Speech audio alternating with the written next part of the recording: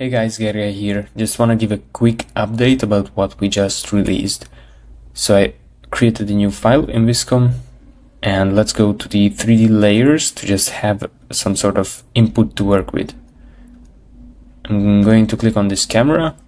I just set some view, add to canvas.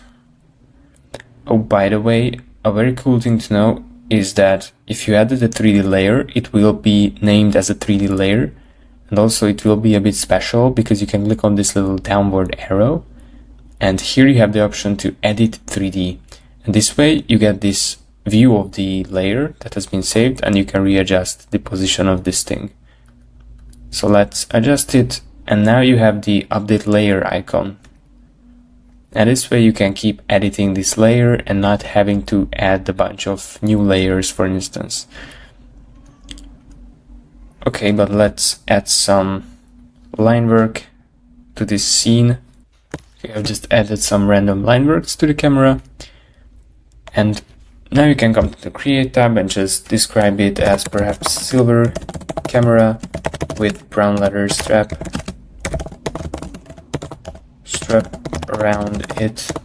Set it to 70%, and if you hit generate, you can now instantly cancel the process. If you change your mind about some parameters, let's adjust the drawing influence, for example. I didn't mean to do 70, I meant to do 65. And now you can just instantly cancel your process without having to wait all the way. And now you can also notice that this bar gets some new icons. So you have the hide the original canvas, which was before.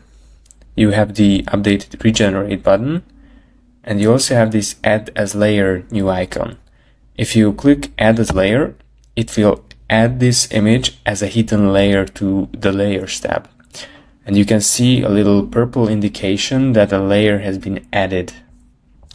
And this is a handy function because it will not disrupt your flow. So if you click on regenerate, then the renderings will be created out of your original canvas. You don't have to confirm and hide the layer in order to generate once again from the original input, because you can see that it has been added as a hidden layer before. So let's see it again. We can maybe select this other style. And so this way your flow will not be disrupted. I can like save it as a layer but still regenerate out of the same image input.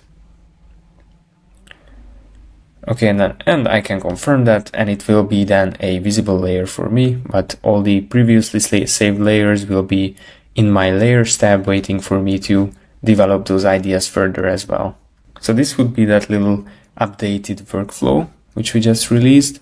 Let me know what you think about it, let me know if you find it helpful, and I see you next time.